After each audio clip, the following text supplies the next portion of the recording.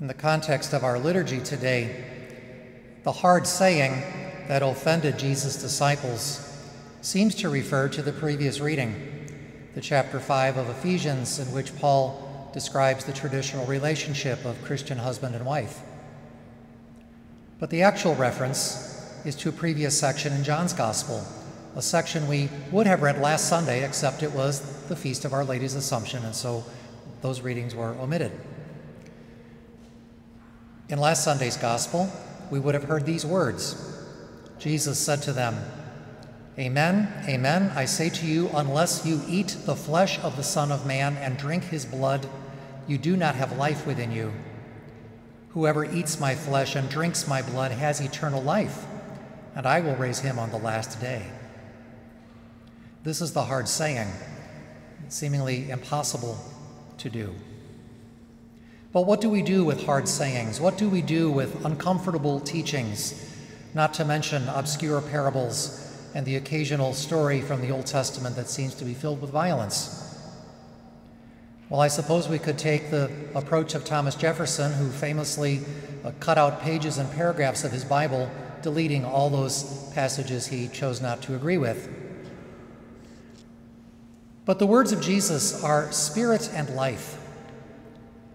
Part of what this means is that we need to read and to hear them with eyes and ears and hearts opened by the Holy Spirit, opened by the grace of God, lest we take them only in a literalistic way, in a way that seems to run counter to our own experience.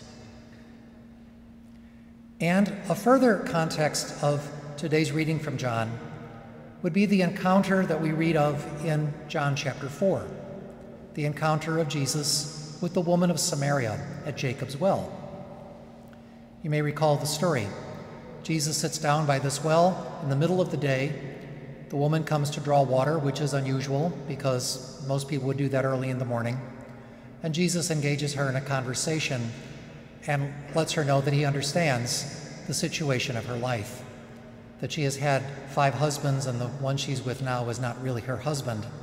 Well, the woman, of course, is embarrassed and ashamed of this and tries to shift the conversation to something more religious and begins to talk about worship in the temple. So when we read this situation of this woman having been so often rejected, so often shunned and made to feel worthless, disgraced and degraded, she's just some man's possession, no better than a slave. But in that state of abjection, Jesus offers to her the most wonderful gift of the Holy Spirit, the gift of new life, like living water springing up as an unending spring.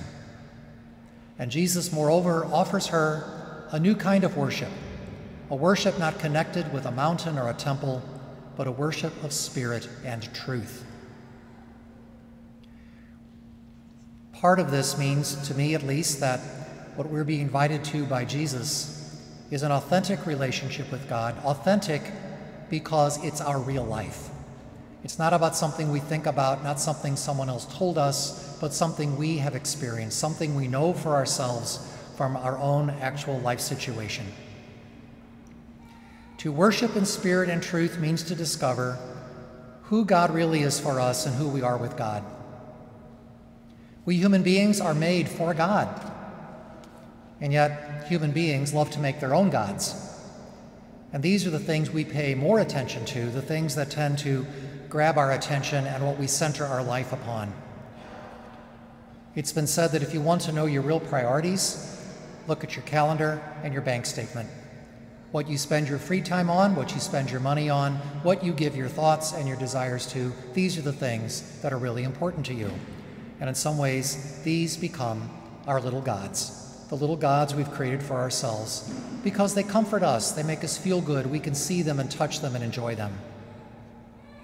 But our worship as Christian men and women is to be the worship of Christ.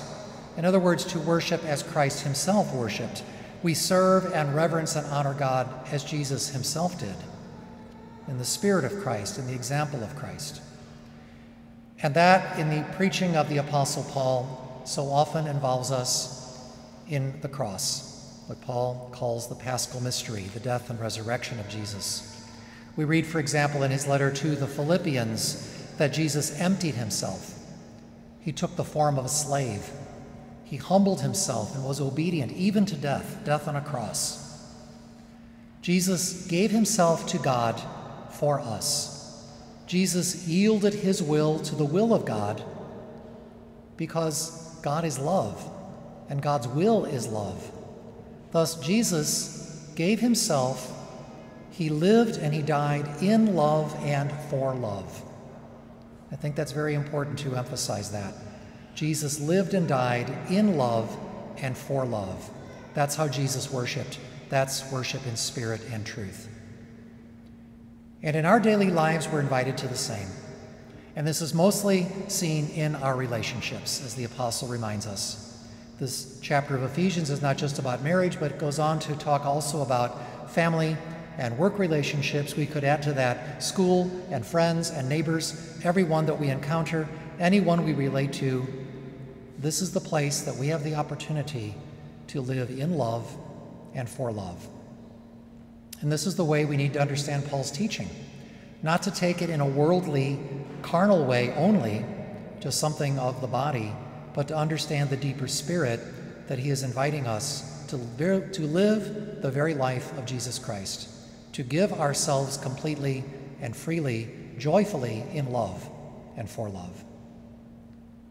In the Spirit and in the truth, we understand both of these readings, Paul's reading and Jesus' teaching on the Eucharist, as the gift of Christ to us. Our pure worship, this most holy sacrifice that we offer, this only offering that is worthy of God, is the gift of Jesus to the Father for us and our gift to God through him. Is this possible, or is it too hard? Is it intolerable? Only those of worldly mind, I think, those who are still only set on power and pleasure and possession. But those who have been given the Spirit have been called to freedom. We have been called to be free of those materialistic things so that we can appreciate the gifts of the Spirit. We've been called to freedom, to the freedom of Christ, which in the eyes of the world looks like total commitment, because that's what it is. But in that total commitment, in love and for love, we find the deepest meaning of ourselves. We find who we really are, we find out who God really is, and we find what we have been destined for from all eternity. So the challenge of Joshua still rings out for us today. Choose today whom you will serve. Will we serve ourselves? Will we serve only things we can see? Or will we serve the living and true God after the example of Jesus? May the Lord's grace and the gift of the Holy Spirit be within us today, calling us to give ever more of ourselves, that little by little we grow more and more in the likeness of Christ and are able to give ourselves as he did to our God in love and for love.